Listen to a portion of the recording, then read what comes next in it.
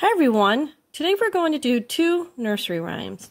The first one's going to be Hey Diddle Diddle, and the second one is going to be Jack and Jill.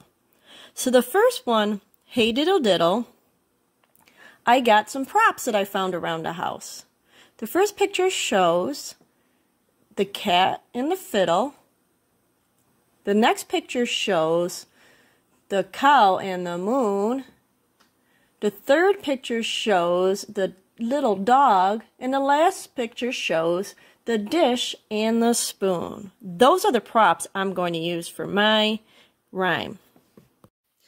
Hey diddle diddle, the cat and the fiddle. The cow jumped over the moon. The little dog laughed, ha ha ha ha ha, to see such a sport. And the dish ran away with the spoon. Jack and Jill went up the hill to fetch a pail of water.